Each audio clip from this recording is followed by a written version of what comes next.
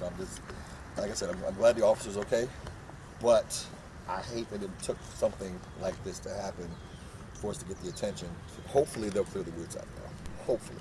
And you called the cab police yourself? Oh, I'm the homeowner association president, so we've been very closely involved with everything going on.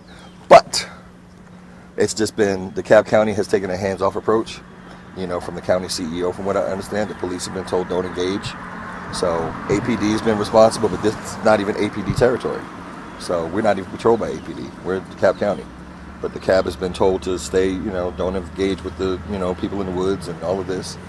You know, so after the arrests that happened last month, that's when everything starts to, you know, ratchet up. But unfortunately, we knew this would happen if they didn't clear the woods out. So the arrest last month, 4 people? 4 or 5. Yeah. And that didn't help? It got a little quieter, but they're still in the woods. So they've been in the woods ever since then. They've just been doing different types of protests. They've been in the woods. You know, from what I understand, they went in this morning to patrol, you know, knowing that there were people in the woods. So, you know, it hasn't done enough. So then now they are, in fact, addressing your concerns. If they went into the woods this morning. Well, they've been doing that. They've been doing that every week. So they've been going in the woods every other week or so. So they've been doing that. Last month we had 2 homes burned down around the corner. We had burned down? 2 new homes under construction right around the corner here were burned down. The protesters were standing right outside after it happened. Was anybody arrested? No one was arrested because they had to determine that it was truly arson. But it was 2 homes. There was 4 homes around the corner under construction in new development. 2 were burned down to the ground. You can drive around the corner and see all 2 homes.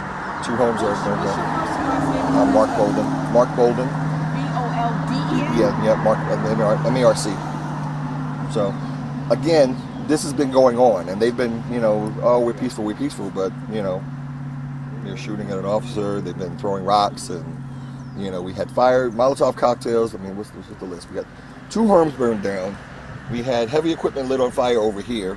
There was a diesel tank there when they lit those on fire at 4 in the morning. My home is right on the other side of this fence. You know, had that exploded, it could have entered my home or one of my neighbor's homes, you know, but these are things that have been happening nonstop.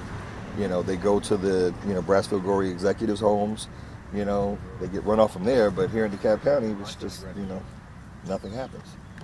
And, it's, you know, it's just, well, thank it's you, sad. Mr. Bolden, No for problem. taking the time to talk to us. No problem. We appreciate it. Yep. Alrighty.